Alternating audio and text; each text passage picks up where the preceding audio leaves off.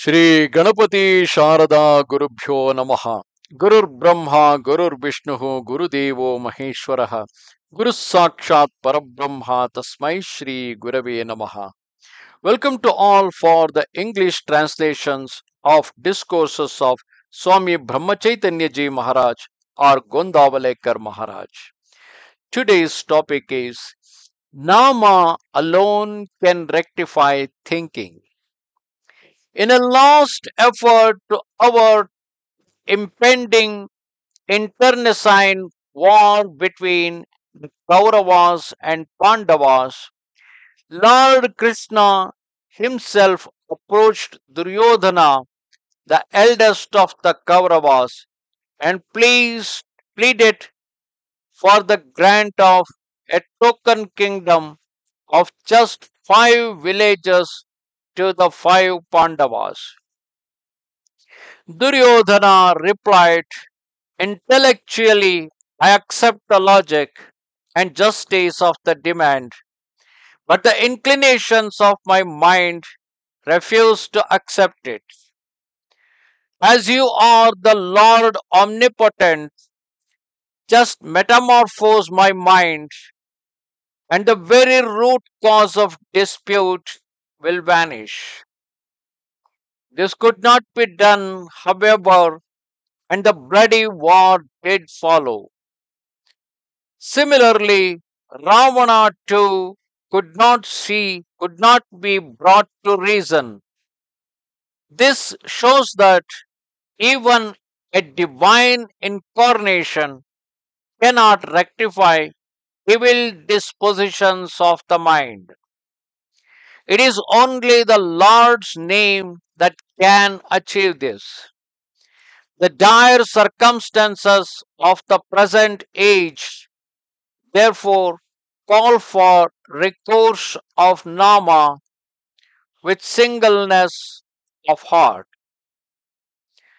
Suppose a man develops some trouble in a limb, say the leg, and the doctor advises amputation to obviate possible future danger to his life.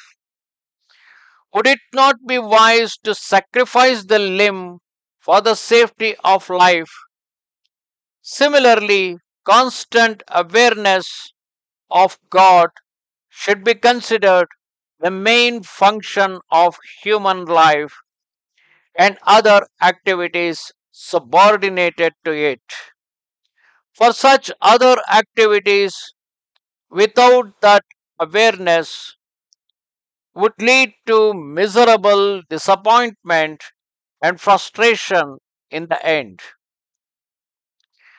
The root cause of human misery is not that things do not shape up as we want them to, but rather we desire them to be different from what God, in His infinite wisdom, has ordered.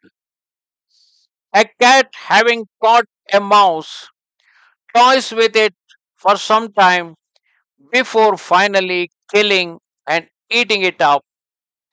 Exactly likewise, do time and death play with us humans, beguiling us with false hopes, but carelessly passing on beyond our limited span of life.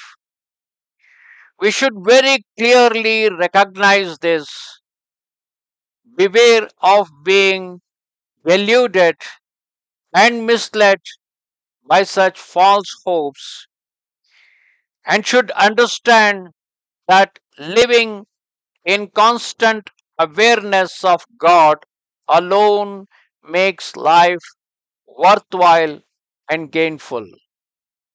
The Pandits pride themselves in their erudition, discuss abstract, abstruse matters, and profess to guide others, but they all really labor under a delusion, forgetting that top priority should be assigned to maintaining constant awareness of God.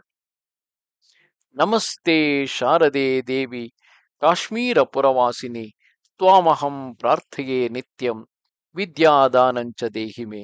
Good bye.